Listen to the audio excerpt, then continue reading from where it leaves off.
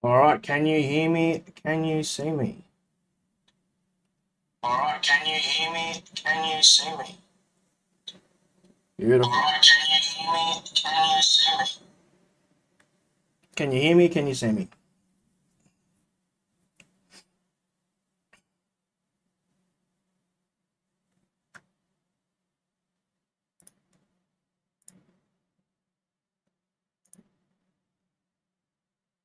All right. All right. We are live. We'll wait for a few people to join. What's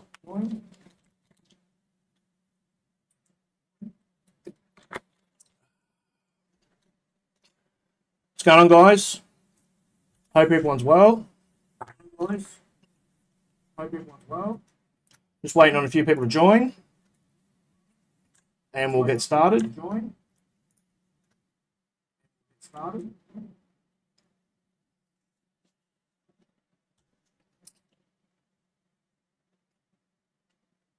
How's the quality? Anyone comment? How's the quality? Everything's good. Can you hear me? Anyone comment? How's the quality? Everything's good. Can you hear me? What do we got? I was a couple of minutes late to the stream. We had a few difficulties with the software, but I think we're good to go. Software.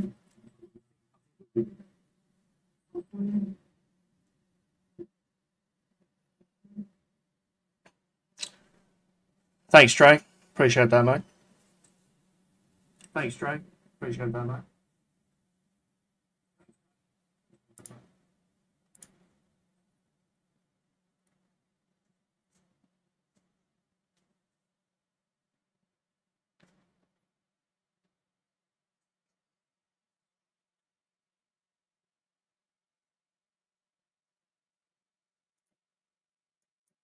All right, there's a bit of an echo, so just fix that now. There we go. All right, that sound should be better. All right, I'll just wait for a couple more people that I know are going to join.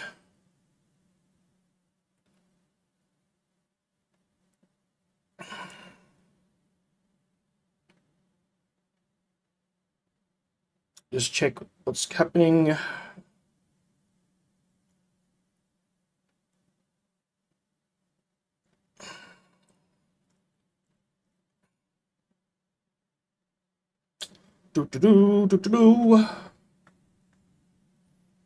Orca Slicer.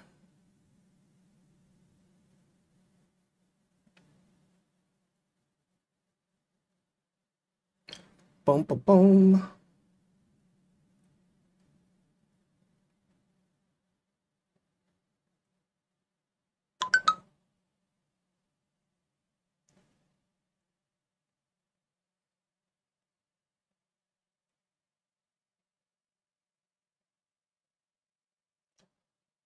All right, how many we got? 5 people watching. What's going on, guys? Where are we tuning in from? Just wait a couple more minutes and we'll get cracking. We'll get started.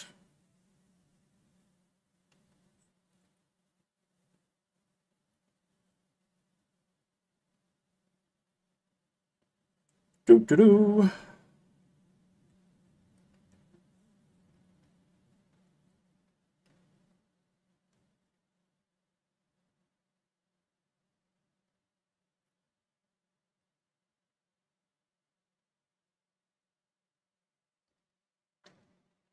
Bum, bum, bum, bum, bum.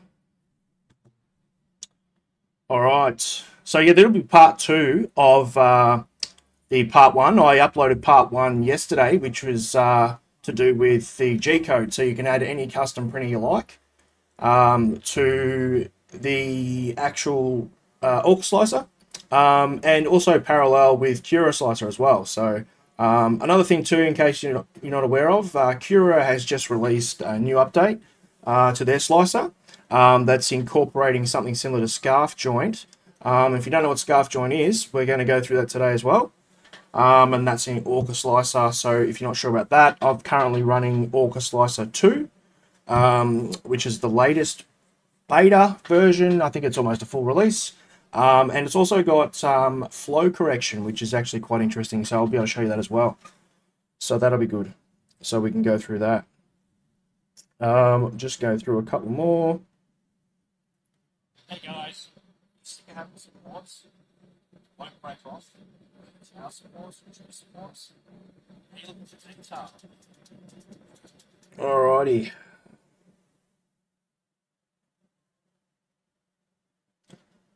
Do.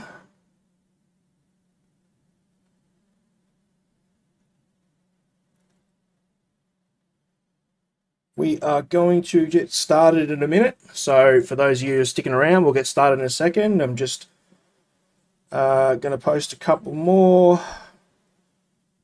Get some more people on board that may have forgotten about it.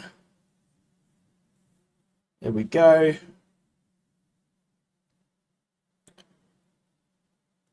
And where are we?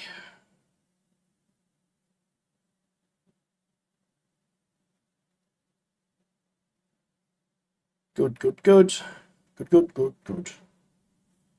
And just one more before we get started.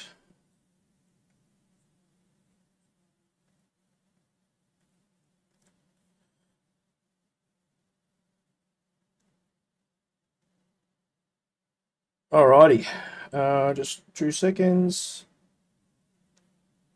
If anyone's got anything they specifically want to know in regards to, that's in regards to Orca Slicer, as far as where are we? That's the wrong file. I'll get rid of this one. As far as let's move on to Orca. So if anyone's got anything they're interested in knowing in regards to fine detail printing, and also, where are we? The new settings that are in Orca Slicer that I'm going to run through today. Just comment below, and we'll see if we can help you out with that. So, let's go with this. Oh, let's just double check. All right, we'll get started. What are we at? Nearly 15 minutes past. We'll give it 2 more minutes, and we'll start. For those who are fashionably late. For those you don't know, I'm Chris. I run Chris's Creations on YouTube and Facebook and Twitter and Instagram and all the other ones. I've been 3D printing for 5 years. I've got a background in mechanical engineering. I rebuild motorcycles and do prototype parts through 3D printing. I'm also a mechanical fitter. I've got quite a vast experience in those sort of things. So, yeah. I'm also an affiliate with Creality. Co-print, which is a new multi-color system. It's coming out.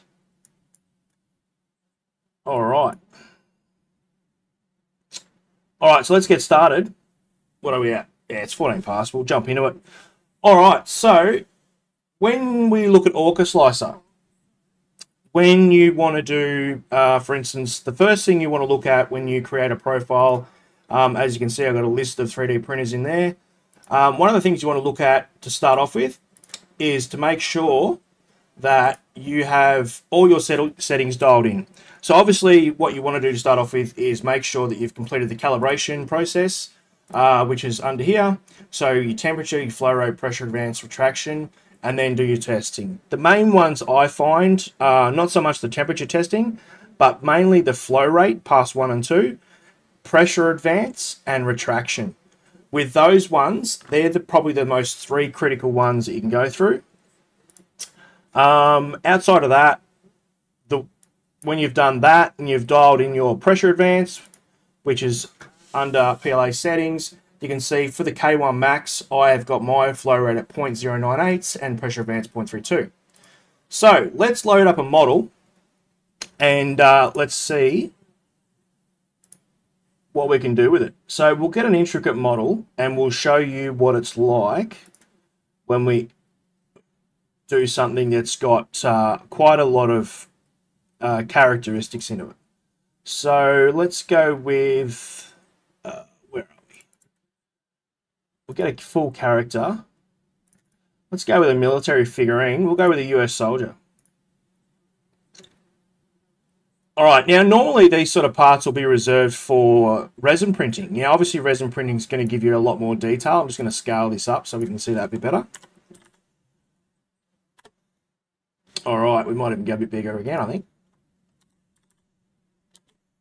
All right, there we go. So we'll zoom in on that. Now, as you can see there, we've got a World War II US veteran. Now, I chose this just because it's got some intricate parts. And as you can see, we've got some significant overhangs and so on. Now, normally these sort of prints are usually designed for resin printers, but with these settings that I can apply today, this print is actually quite achievable via an FDM printer. Now, how do we do that? So the first things you want to look at is obviously your layer height. A lot of people are aware of that. That's pretty obvious. Now, for when you adjust your layer height, depending on the nozzle you're using, whether you're using 0.3, 0.6, you can go as low as 0.2. Obviously, it's going to increase your print time. Even with a 0.4 layer height, you can generally get away with sticking to around a 10 or 0.8. Now, with that, even if you don't use a 0.10 or 0.8, you can use a 0.2 millimeter layer height. Now, I'll just load a preset in 0.2 now. And there we go there. All right, so one of the things you'll notice is line width. Now, a lot of people don't, I'm not sure if people know this, but with line width, you can actually reduce the line width, which is going to give you less separation between your lines on the scaling as the print goes up. And that's really important because when your layers are actually flowing through and building up and extruding, the variances between the first layer and outer layer line widths and the top surface is probably the most crucial parts to allowing for the steps of each layer as it bridges out and bridges in. And the second one to that is making sure that your outer wall and inner wall are as closely matched as possible, but not to make sure that your inner wall is too far outside your nozzle width. So, for instance, with these, you can see I've dialed these down a little bit. We've got the default at 0.39, which is normally 0.42. Now, you can go as low as 0.35, and that's going to affect the overall width. So, the width of how far the layer line extrudes, not so much the height. And that's all what this does here. Also, with supports, with the supports, you don't want to go too thick. A lot of preset factory settings in Orca Slicer, Cura, and even Creality Print, they'll have the support setting at usually 425 or 0.45. Now, a wider support line width, although it's great for bed adhesion, is going to make your supports also harder to remove. So that's one thing I'm going to go through today. I've got some prints to show you as well, and how easy they peel off. So that's really important. So these are my default settings I have here. My first layer I have at 0.45. Now, for a model that has a small footprint like this and has, for instance, details on the bottom of the feet, as you can see there, there's some shoes and heels. If I've got a print that's got a tread pattern on the bottom of the foot, what I'll actually do is I'll reduce that layer line width, and that'll give me a finer detail, because the thinner the layer line width, the more detail and less separation of the lines you'll actually get. Although the base of the model is not as important, it is a detail. So we can drop that down to 4.2. And that's pretty much basically where I like to sit it. Sometimes what I can do is with the inner and outer wall, I'll even go as far as dropping this down to 3.7 and bring the inner wall down to 3.9. Now, why is that important? Well, you obviously want your inner line width to be slightly wider than your outer line width, and that's because you need to make sure that when the infill is laid in your model, that the first line that seals in that infill basically prevents the infill from pushing the seam of the line width out, and that's going to affect the bridging. It's going to affect the surface quality of your final layer quality as well. So that's really, really important. And obviously, like I said, the top surface one is important as well. And I usually try to match that with the default. Oh, I just realized I've changed the first layout. Oh, that's 4.2, yep. I usually want to change the top surface layer to 3.9, the same as the inner wall width. And why is that? Well, basically with the top layer line, if you have it too thin, you'll end up with a lot of parts that don't bridge absolutely 100% accurately, or there's curves or radius or arcs that haven't been configured properly in the model itself. You'll find that the top surface will have separations, and you won't have you'll have layering lines, and you'll have separations in the print and holes and little blobs, and that's caused, not a lot of people assume that's caused from under and over extrusion. While it can be, a lot of the time it's to do with your top surface quality, so that's really important. So that's a good setting there, so just remember those ones there. The other one is seam. Now, if you've downloaded the original, if you've got still running the Orca Slicer 1.9, there is a new one. It's 2.0. It's a beta. I think they're just releasing the final edition next week, and that incorporates contour scarf joints. Now, what that does is traditionally we'll hate seam joints, and that what seam joints does is gives us a line that we have to try and align within the model because the filament has to join somewhere. Now, over at GitHub there, I can't remember the name of the gentleman, but I'll pop it in the link after this video is done. And what they've done is actually bring up a link for you now. Where are we? We'll go to... Oh, here we go here. So on printables, you can see this is a great example. So on printables, you'll notice here that this is what the scarf joint does. So what the scarf joint does is there's our regular seam there. And after you apply the scarf joint, what that does is it still creates a seam and a joint, but instead of having the join of the seam parallel with an under extrusion and over extrusion, which causes a connection line error in the print, which can sometimes cause the print to look somewhat shitty. Basically what it does, it creates an angle. So it's similar to like having a 45-degree angle or 30-degree angle. You can change that in the settings. Where it joins to the next layer of the print, it actually overlaps on an angle so that it forms a adaptive 45-degree angle so that it actually lines together so that the seam becomes almost irrelevant, which is a massive improvement in being able to do it. So you can see from another picture just there, you've got your normal seam there, and that's usually aligned, and then you've got your scarf joint, which is almost invisible. So that's a really, really big thing. So if you go into Orca Slicer, you've got your normal seam settings, which is aligned, nearest back, random. And what you can do is you can change your seam gap. I always look at my seam gap and go 5%. That's as low as you can go, I feel, because if you go lower than 5% on the seam gap, you'll find that you'll get a gap where the filament it doesn't have enough space to join, and what happens is you get an over extrusion. It looks like an over extrusion where the seam will bulge out. So that's really important. So with the scarf joint, you can see it's in beta there, and you've got conditional scarf joint as well. So what the scarf joint is, you've got here, is you can got scarf and you've got contour and hole. So the contour is where it overlaps on a degreed angle, so it almost becomes seamless. And the contour and hole basically makes it so that you've got, how do I explain it?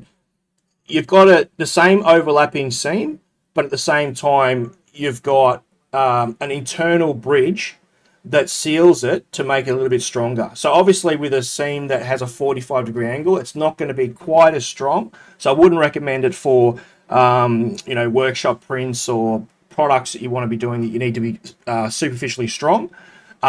Within reason, but for anything to do with models or just general projects, it's a great option. I've used it in multiple models so far into testing, and to be honest, I can't even see the seam unless I use silk, PETG or PLA. You can see, or a satin, a gloss satin. You can just see it, but it's so minimal. It's a real game changer. So scarf settings, what do we apply if we want detailed prints? So the best settings you can apply for, say, a character model like this for a fine detailed print, we'll jump into it right now. So 5% seam gap is awesome. Scarf joint on contour gives you the best overlapping seam without actually having it. Where are we? Oh, sorry guys, I got carried away. What have we got here? Let's have a look here. Sorry guys, just reading the chat box here. Hello, I have a problem with my 3D printer from Way. I'm even effing pissed off doing this. Well, that's one way to say it. Does someone know a lot about 3D printers? Yeah, well, I do have a certain knowledge about it. I have an Ender 3.5 Plus 3D printer. Well, I can cover that in another series, but at the moment I'm just looking at fine detail prints and settings. Like what's going on. I'm really mad at this. I mean, why it doesn't show on the 3D printer screen the SD card. Can someone please help reply? Should I do? Do I have to download something? Okay, so I can't really comment on that right now. But if you contact me on my Facebook page, which is chris.creations on Facebook, I'll post that link in the comments section below once the video is finished. You can DM me and I'll see if I can sort that out for you, Way. So if that's how you pronounce it, Way or We, we'll look at doing that for you. So that's fine. We can look at taking care of that afterwards. All right, so moving on. So with the scarf joint, obviously, conditional scarf joint. So what that does is that actually, when you apply the layering over the seam, that actually makes sure that it's similar to an ironing process where it slows the nozzle down and makes sure that the seam has been sealed, because once again it overlaps in a 45-degree angle, so it becomes almost seamless. And then it provides a scarf joint sealing layer over the top to reinforce that interlocking joint of the seam. And that really makes that seam almost invisible. So as far as that, the scarf joint speed, once again, you can decrease that. Now, for an intricate model like that, I would recommend reducing that scarf speed to 50%. Now, why is that? Well, because you're interlocking two seams together, the slower you go, the more uniform you can get that seam to actually fuse together through the filament that's now become soluble, and that will in the end create a better quality seam. Scarf start height, I leave at 0, because basically once you've set it to aligned, it'll set the scarf seam automatically through Cura, which is great. And the steps you don't need to worry about as well. I generally leave it as 10 as the minimum, which is fine. Now, for scarf joints for inner walls, I do have that selected, and why that is so that your seam becomes uniform. And what I mean by that is, with your inner line width of the wall and then your outer line width of the wall, which is to do with how many layers you put down on your model. So whether you have 2 layers on quality, on strength, or 3 or 4 or 5, what that's going to actually do is it's actually going to make sure that you have the inner walls relay the scarf joint as well. So it's going to match with the outer wall, which means the seam's going to be almost seamless, which is great. Also, the other thing is to wipe. So what happens is the nozzle will stop extruding as it comes to the seam connection, and that's going to allow for the nozzle not to over extrude and make the seam even better again. So I would generally select that. Things like wipe on loops and wipe before external loop, what they basically are is when they finish and go through a layer, what they do is they change the flow rate so that it runs the remaining part of the filament, so that you don't get over extrusion in between the layers, which is really important. Now, wipe on loops is optional. You don't have to do that because that affects the inner layer. But if you do have heavy infill that may push the inner and outer walls outwards, then I would suggest putting that in there, especially if you've got a high infill above, say, 25%. That would be one that you'd want to select. Arc fitting is relevant. We want that because we want, in models like this, we want to be able to create good contours without ridges, and precise wall. So with precise wall, we want to provide Orca the opportunity to make sure that the layer consistency changes the same, and that affects the volume metrics of the flow rate as well. So that's one you want to select. Ironing we don't want on a model because that's going to put our surfaces flat, which we don't want. And the wall generator is optional. I choose Arachne, which is a newer version. It's up to you whether you want to use classic or Arachne, and everything else in there is stock. Printing wall order. For intricate models that have a lot of overhang and a lot of bridges, like this model would have here, you want to make sure that you select in this option, inner, outer, inner. And why that is because when it does the printing order, it'll allow the walls to overlap slightly with each other, and that'll create a stronger bond when it's bridging and when it's printing curves in the print, and that'll give you a better layer adhesion and obviously hold up to the model's dimensions, creating a better print accuracy and a more uniform print model. Print infill first, we'll leave that, and everything else there. Oh, the other big one. If you've got the new Orca Slicer, we have a new feature called Small Area Flow Compensation. Now, it says beta, but it works really well. They're just fine-tuning some things. But basically what that does is it has the flow compensation numbers configured preset in it. And what it does is it actually detects the flow rate of the print when it slices the print. It'll actually automatically configure when to adjust the flow rate based on any particular zones of the print. So say, for instance, we've got this gentleman's mustache and we've got these slope overhangs on his baggage and so on like that. What that's actually going to do is it's going to adjust the compensation, the flow rate. So your max flow rate might be 22 to 20 on a K1 Max from Creality or a K1 Speedy. And they vary between printers. Obviously, that's done through calibration and factory settings, which will be in another video. But from that small area flow compensation, what that's going to do is it's going to allow for the flow rate to reduce slightly so that it can print even more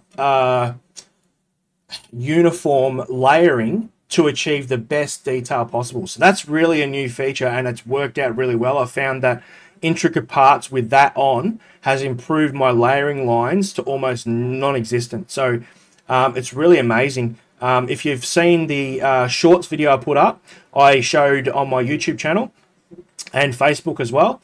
I put a video up of some of the models that I've done with the scarf joint and flow rate compensation. And one of the models in particular I did, which was a Wednesday statue, a model from the Wednesday TV series for my daughter. That came out as detailed, like even the shoelaces were like perfection.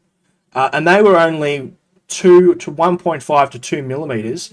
And even the actual pattern on the shoe, which was only 4 millimeters big, came out as well and as detailed as an 8K resin printer. And that's impressive. So for people who say you can't do detailed prints with FDM printers, you can, especially with Orca Slicer's new settings. But you just need to make sure you have the right settings dialed in. And obviously speed's a factor and bridging's a factor too. So we'll get into that. Now, bridging I won't touch on too much at the moment because I'll do that for another video, as we'll be here all day. Obviously, you want to detect overhangs. Now, what you can do as well as an option is you can make overhangs printable. So in these models in particular, I'll just zoom out. When you have overhangs, for instance, we'll zoom in on his backpack. Now, this part here, right here, and these parts here, and the undercarriage and so on, when they have an angle that ranges from, say, 60 degrees to a 90-degree right angle, it becomes a little bit harder for an FDM printer to print. And that's because the filament that it extrudes out of the nozzle is round and not square. And you can only get an FDM printer to print right angles to a certain degree. And it will never be a perfect right angle. So to prevent pillowing or stringing when you have a bridge, which is when the bridge doesn't fuse perfectly across and you have filament that sags down, what you can do is you can click the make overhangs printable. Now what that's going to do, it says that it can change the geometry of the print, but it won't change the print entirely. What it'll do is when there's any areas of a print where it comes out at a direct 90-degree angle, it will actually change the dimension. So instead of it being a direct 90-degree right or left angle, it'll change it to around 75 degrees to 85 degrees with a curvature, a radius at the very edge of it, allowing for the bridging and the right angle to be printed more uniformly so that you get no corner, under, or over extrusion, no filament blobs, and you don't get any pillowing or stringing on that area of the print. Now, there is a video on that as well. I'll post that in the link. But overall, it doesn't change the model prints that well. It's up to you whether you apply that. I find that works quite well on these type of models. I've printed dragons. I've printed, lots of different detailed statues and lots of, dimensional 3D files that have a massive array of overhangs, and it's worked quite well. On this page, as far as quality, one of the big things that a lot of people don't utilize is a feature called reverse on odd and reverse only on perimeters. Now, what that actually does is it's not as important for PLA printing or PETG, but it is important for ASA, ABS, carbon fiber, PLA, carbon fiber PETG, or any print where you're having trouble with bed adhesion, and especially with a small footprint. And what that's going to do is, instead of running the extruder nozzle in one continuous movement, what it's going to do is it's going to run the extruder in an opposite direction. So it's going to go from left to right or clockwise to anti-clockwise. And what that's going to do is it's going to give you a better bridging effect because it's going to run the opposite direction. So it's going to basically allow any bridging to have an anchor point, because as one seam travels through the other one overlaps at the opposite direction, creating a stronger locking point for each filament intersection. And that drastically improves bridging. So that's one feature you can really do. Now, you've got a percentage you can adjust there. You can adjust that, but from my evaluations, unless you're doing huge bridging, which generally a lot of people don't do, I would leave that at 0 from my testing. It's been flawless and it's worked well within the constraints of the algorithm that's been set in Orca itself. So that's that. So what we'll do now is we'll just go on to strength. Obviously with strength, not a big issue. We're not worried with that so much. We'll leave that stock. We'll come back to that later. Now with these sort of parts, speed's a big thing. So you obviously don't want to be printing fast. Now, with first layers on intricate models, I would recommend around 25 to 30 millimeters a second with an infill of no more than 75 millimeters. Because when you're printing, for instance, we'll measure this point here.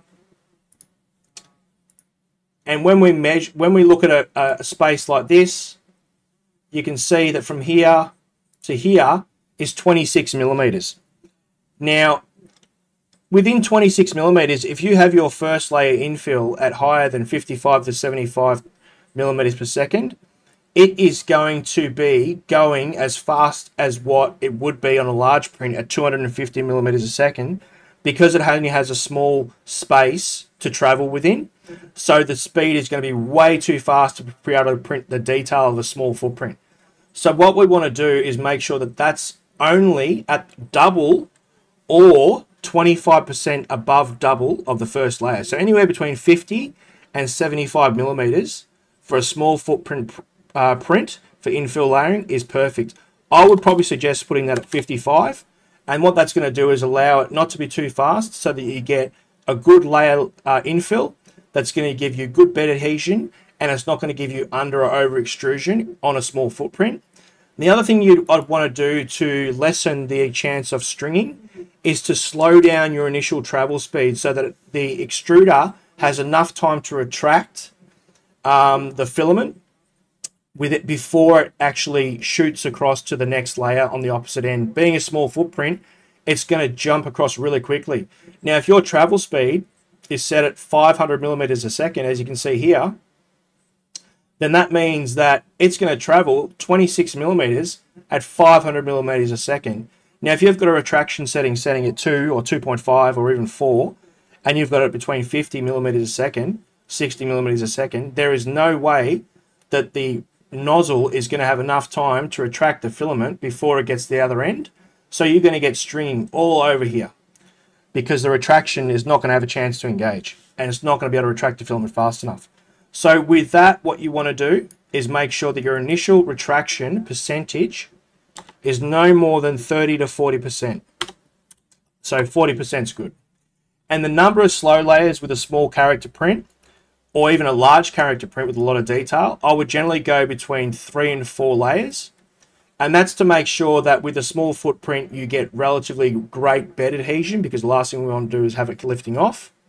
Now, as far as speeds are concerned, you do want to slow things right down. Now, as you can see, the outer wall, normally these settings are around 200, 300, and so on, and 270 for infills. But that is way too fast for a model of this complexity. So we don't want to have that. So these settings are the settings I use here. Now, in a wall, you could probably drop down to 75 for a character model like this. And small perimeter percentage. So small perimeter percentage, what that does is anything that is of 10% or in millimeters or percentage. So we'll look, say for instance, it's 10%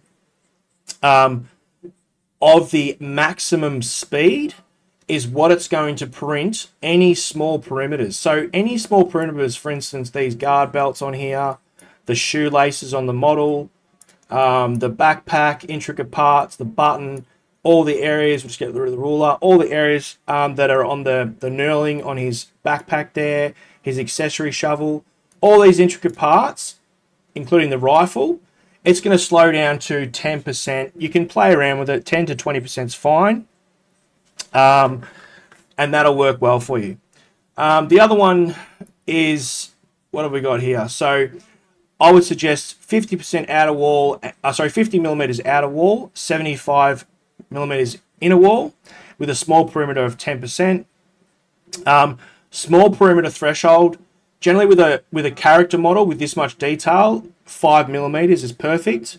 You can go as high as 10 millimeters, and what that means is it's going to make sure that anything that's 10 millimeters or shorter is going to be printed at 10% of the maximum speed, and for us, that's 50 millimeters a second.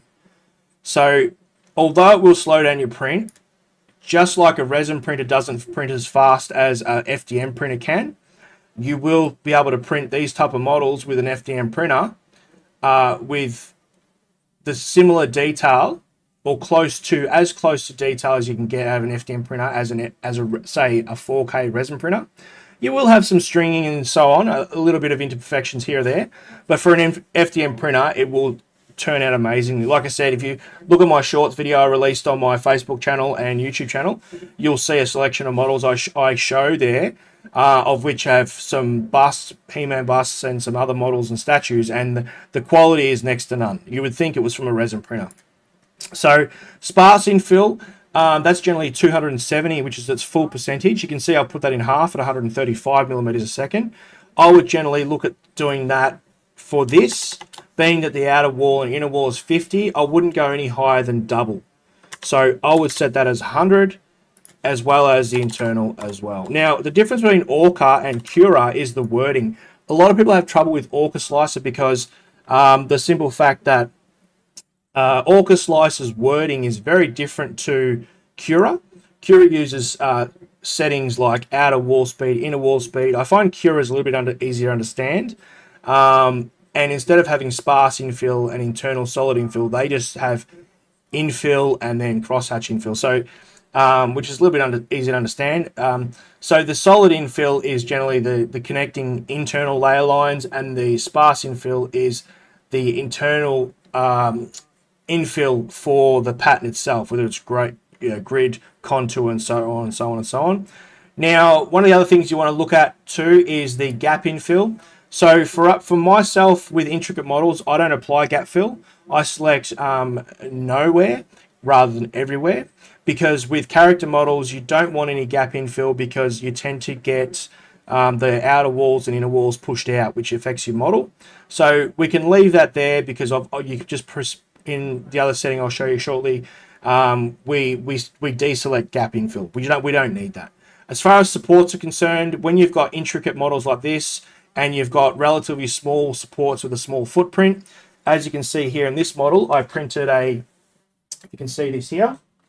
So in this model here, I've printed an actual, get that in front of the screen. I've printed an actual, this is a lower sleeve for a Batman Shogun helmet, and I've used tower supports. Oh, sorry about that. The video isn't picking that up. Now, you can see how easy I pull this off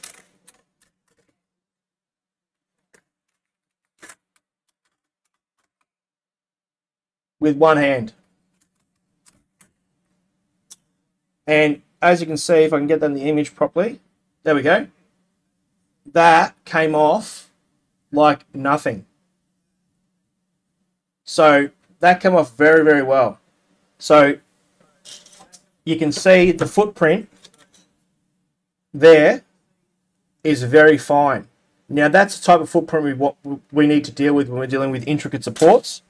Now, obviously with using supports, the less material you can use for supports, the more filament you save. So that's a win-win, because then we don't have to spend as much money on filament. So for us, we want to make sure that the filament speed is no more than the inner wall speed, because we're going to have small footprint supports, and we don't want the supports to go too fast, because then we don't get adhesion. And especially if you're using tree supports, which a lot of the time print at different angles, you can get supports, especially tree supports, that will let go and won't fuse properly. So with those sorts of things, no more than 75 millimeters a second. Obviously, we want to slow down for overhangs, and with overhangs, you can have classic mode, or you can just have the normal slow down for perimeters. I prefer classic mode for small models, because I find it has better set perimeters for intricate parts. Now, the other option is too, with you do character models, is to reduce the speed from 500 in travel speed to 300. Now, when you're doing travel speed reduction, it won't decrease your print time that much at all. Anything from 500 to 300 is relatively minor in print time, unless you're printing a model that's going to take between 8 to 16, 20 plus hours, which you wouldn't use these settings for anyway, because that would be a larger print, so it's irrelevant. As far as that goes, everything else there is fine. The other thing we want to look at is the most important thing, which is supports. So I'll just quickly go there. So supports. So that's a really important thing. So with supports, the biggest thing you want to look at, I personally prefer tower supports over tree supports. And why I prefer that is because I find tower supports, you can adjust the density of the support itself. As you've seen in these helmet base I showed you before, how easy those tower supports, zigzag tower supports were to peel off, and they didn't actually cause any fusion to the print itself. Now, I do have tree supports that can do that as well.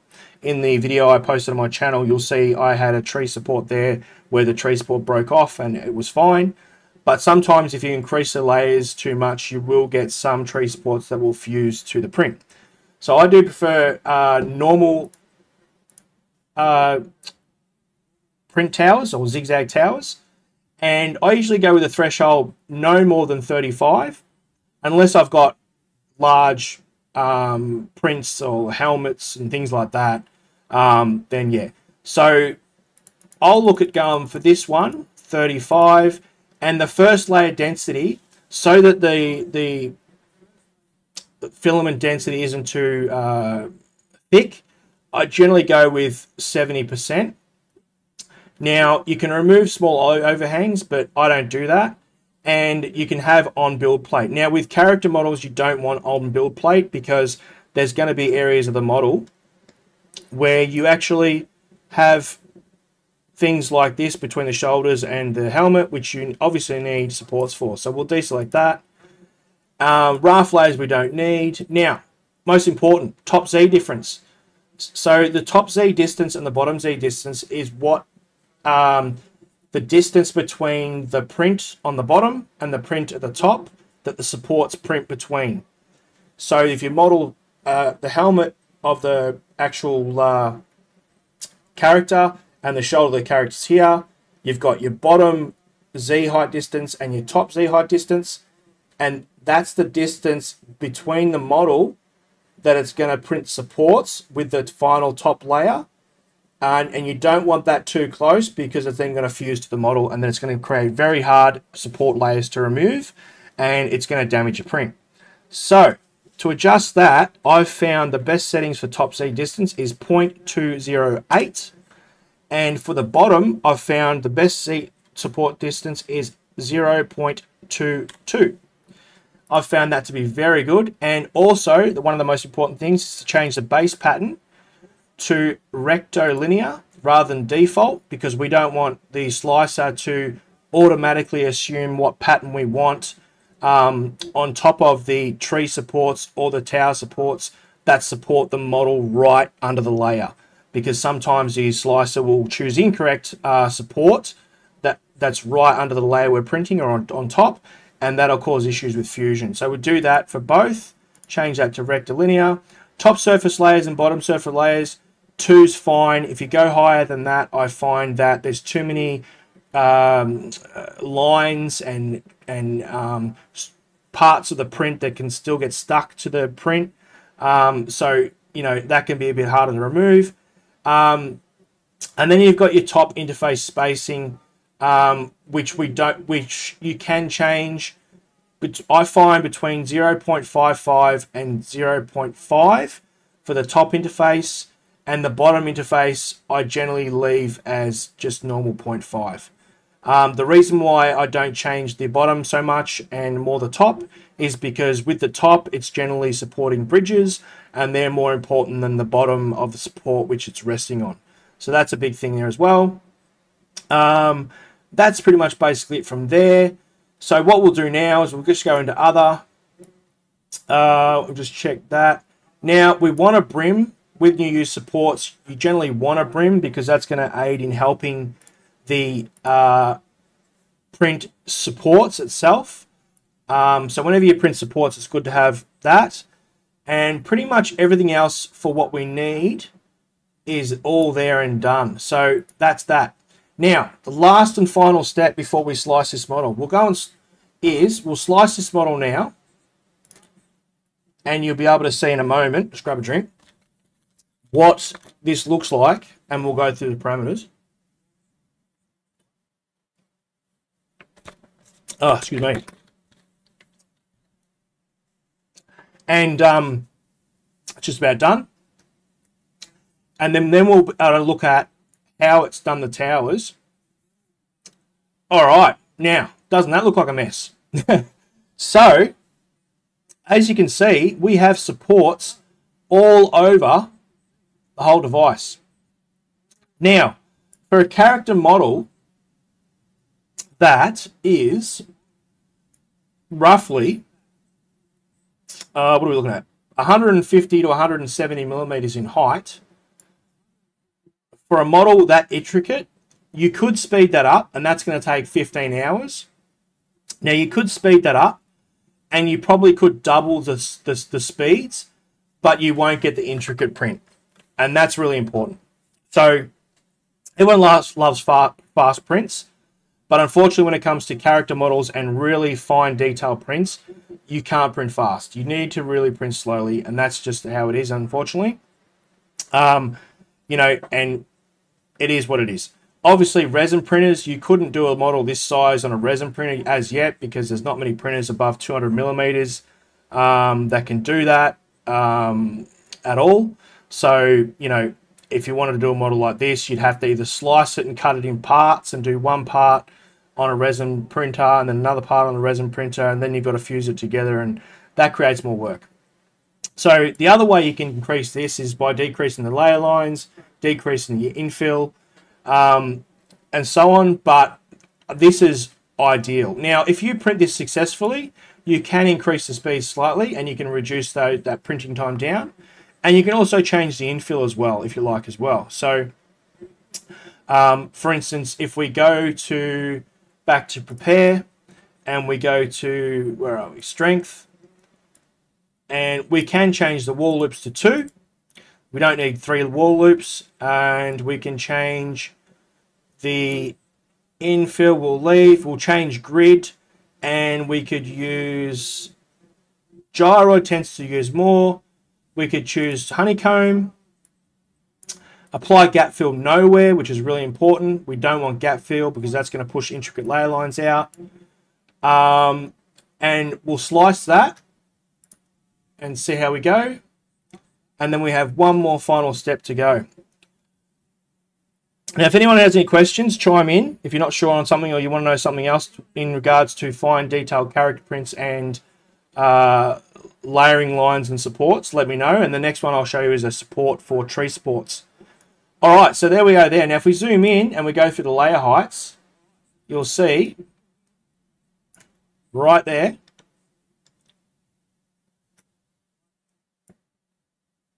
we have perfect layering heights for every segment that needs supports all the way down. So that should provide us with every single overhang supported for a really good bridged detailed support. Now, with tree supports, one thing to remember, as opposed to zigzag tower supports, what I call normal supports, tree supports will use more filament in character models because they have to create branches that have angles rather than fine lines that just stem straight up. So keep that in mind. As you can see, we're only using, for this whole model, although it's taken 11 hours, now that I've changed the infill rather than 15 hours, we just took 4 hours off that total print time by changing it from grid to honeycomb and reducing one layer line from 3 down to 2. We've cut back the print time to 11 hours from 15. And if you have a look over here, for this character model, which is 150 to, I think it's 165 millimeters high, we're only using 86 grams of filament. Now, I don't know about you, but 86 grams of filament is awesome. That is really, really good.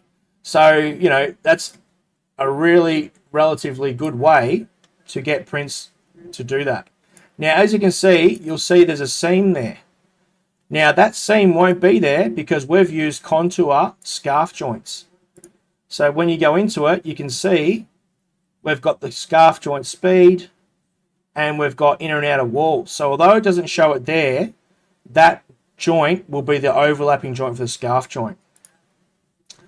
So with that said, what we're going to do now is, if you wanted to make this model even better and not have these cylindrical layer lines and ridges on your prints, because the prints obviously are melting extrusions and we're using a 0.4 millimeter layer line, what you can then do is you can use adaptive layers. I tend to go down to 0.7 from 50, choose adaptive, and anywhere you see red or orange means that it's going to increase the layer line width and potentially cause a layer to be shifted outwards. Now, if you look on that right hand side here, this is going to show you the adaptive layers in millimeters of what it's doing. So you can see that's 0.8 there, and then it goes right up to 19, 22, and so on and so on. So we want to bring that down because we don't want these layers to protrude.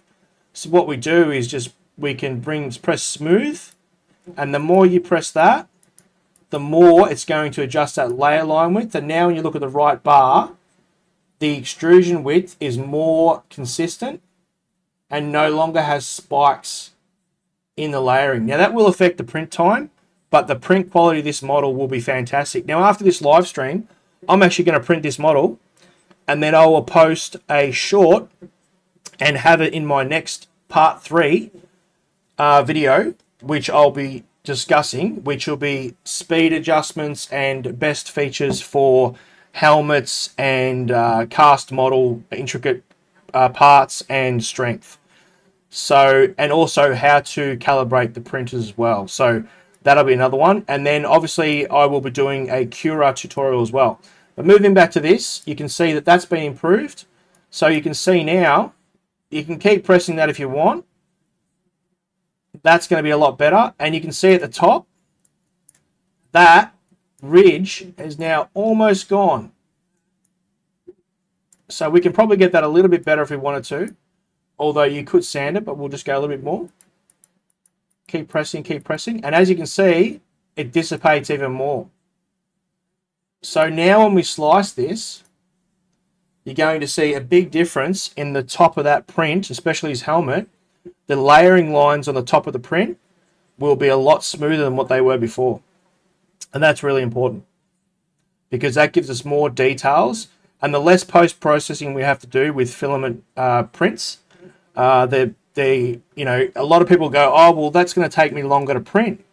But the thing is, it might take you longer to print, but then you've also got to turn around and have more time to actually post-process and clean up your print. So if you factor in the cleaning up of your print once it's finished with your print time, it's almost the same. So look, we've jumped up the hours there to 18 hours on this print, but that's quite a large print, as you can see. I think it's closer to, what do we got?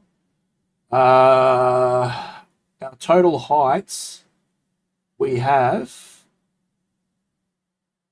oh, there you go. So it's actually closer to 200 millimeters high. So it's actually quite a significant size model. Now, those same settings would apply to a smaller model well. So if we reduce that down to a 100 millimeter model, it will come out just the same.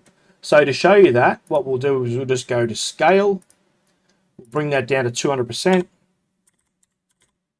boom, and bring up our adaptive again, smooth, smooth, smooth, smooth, smooth, and slice. And what this is going to do is it's going to show even more. The smaller the model, the more details required for the model itself. And once again, when you do this, it's always better to start off with a smaller model and to test your features. Although the larger the model you use, the more easier it is for the FDM printer to apply the details because it's working with a larger surface area. But in order to fine-tune your settings and to get the best possible prints with a 3D printer for very detailed models, the smaller you can go whilst maintaining detail is a true, I suppose, learning experience as to how much detail you can get out of an FDM printer. So there you have it, 9 hours there. We're using 31 grams of filament. So 31 grams of filament, I don't know about you, that works out to be about $1 a print. So there you go. Now, if we look at that, those layering lines are very, very good. So now we can look at printing that, and we'll see how we go. I'm going to click print. I think my K1 Max is on. I'm going to upload that, and I'll get that printed. Now, what I'll do is, for the other option, is I'm going to go to tree supports, and I'm going to show you the difference in tree supports and the variances. So we'll keep that as it was. And now we'll slice that with tree supports. Variable layer height is not available with that. So we'll just go tree slim. Actually, no. We'll go trim tree hybrid. There we go. And make sure that's adaptive. Smooth, smooth, smooth, smooth, smooth. All right. Now we'll slice this. And this is with tree supports. Oh, dear. Now, with tree supports, you're going to find it more than likely will take longer to print because it's a larger surface area that it has to print, and it's dealing with a lot more angles for the tree supports to reach different angles on the print itself. So that's a consideration to take into play as well. So we'll just let that slice. It's going to take a couple of minutes. If you are interested as well, you can check out my channel. Where are we? Wrong one. We'll go here. If you do want to see what scarf joints are all about, this is a link to Teaching Tech. He's an Australian 3D printer YouTuber, and he goes over the scarf settings in more detail, and I'll link that to the description below. If you're not familiar with my channel, check out the channel. I am creating a Patreon affiliate link as well, and with the Patreon link, we will be getting a series of things for Patreon members. So we'll be looking at behind the scenes content of what I print and how I do it.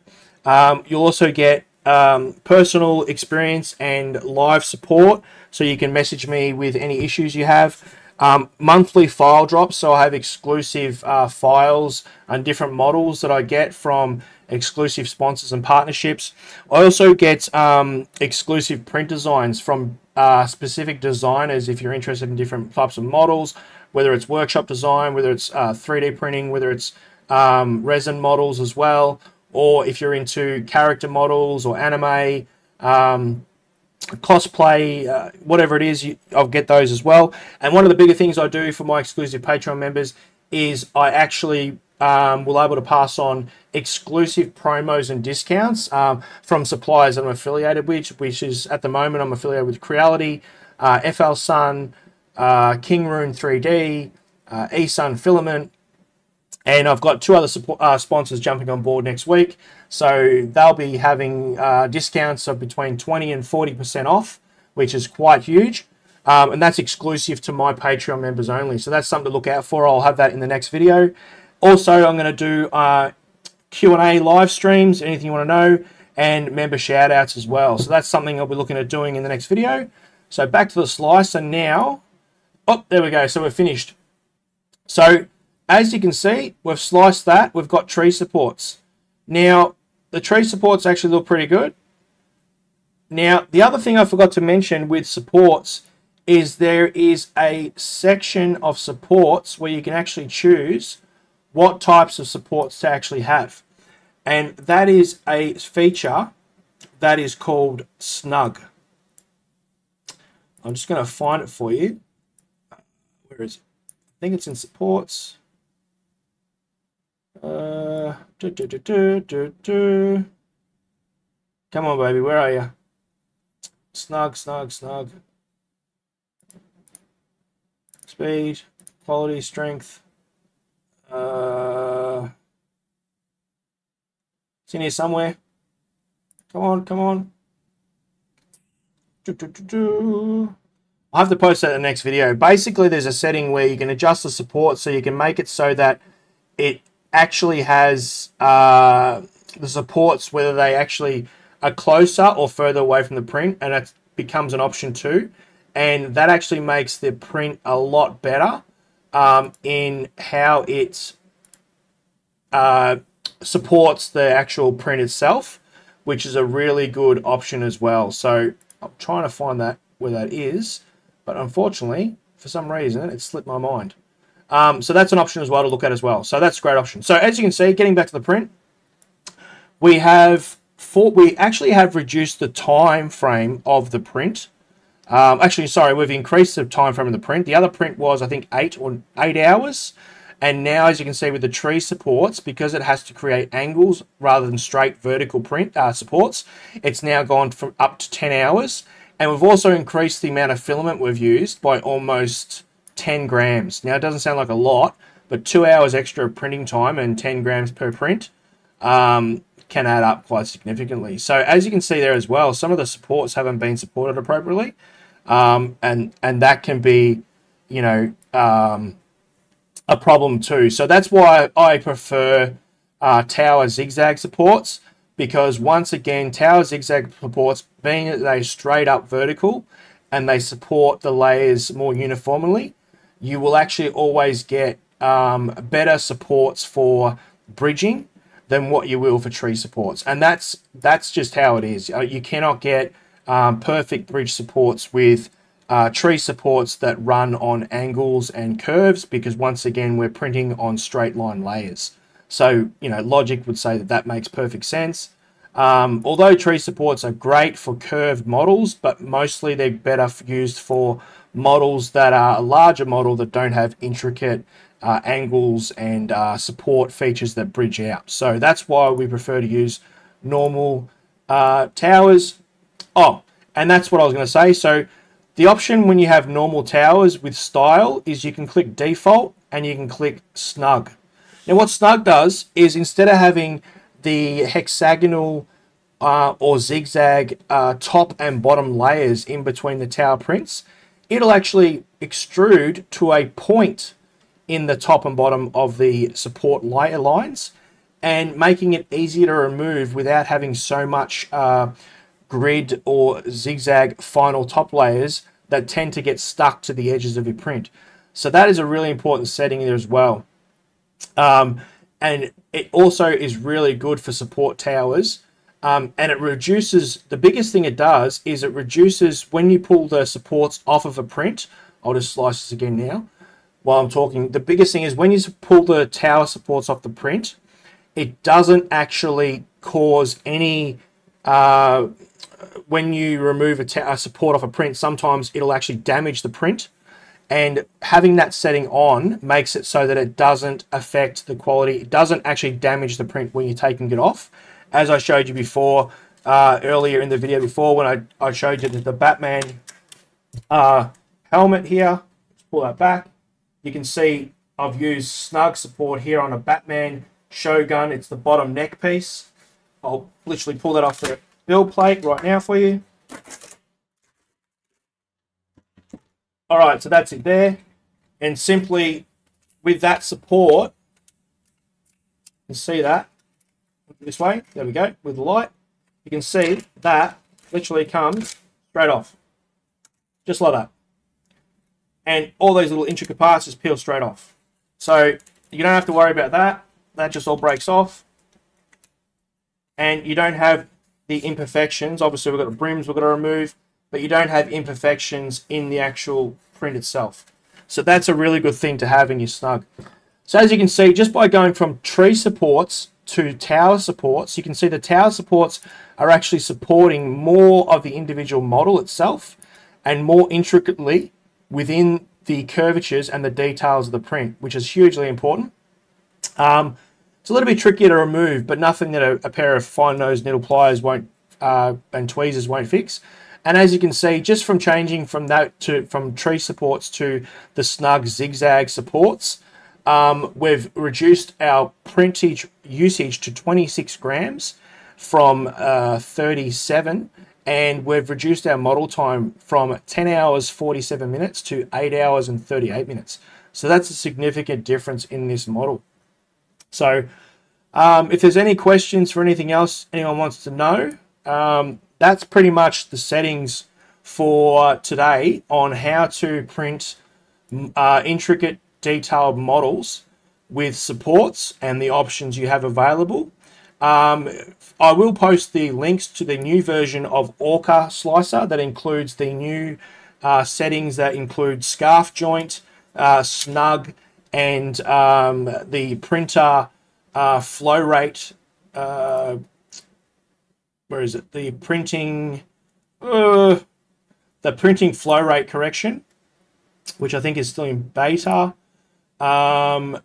So I will put that link below, and also I will put the link for the scarf joint video, so you can watch that and see the comparison between the seam and that's normally there that you can reduce no lower than 5%, and with scarf joint it almost disappears. So those will be in the description after the video ends. I'll also print this model now, and I will post this model either in a short video, and I'll also have it on my next live on part 3, which I will be posting next week, either Friday or Sunday again. So yeah, if anyone else has got any questions before we finish up for today, please post. You're more than welcome to leave a comment below. If there's anything that I've missed or you'd like to know about detailed prints without having to change your layering width or height from 0.2 to 0.8 and so on, you know, if you've missed it and you've just joined, feel free to watch the video again. But yeah, so for that, I'm out unless anyone's got anything else to say. I hope this video has helped you guys in fine-tuning your printer. Obviously, I've got part 1 there, which is how to add any custom printer with G-code and your printer profile setup in part 1, which is on my channel. And part 3 will be coming next week, which will be speed calibration and tuning of your printer. But for now, I'm Chris. Like and subscribe. I'll see you next week. Peace out.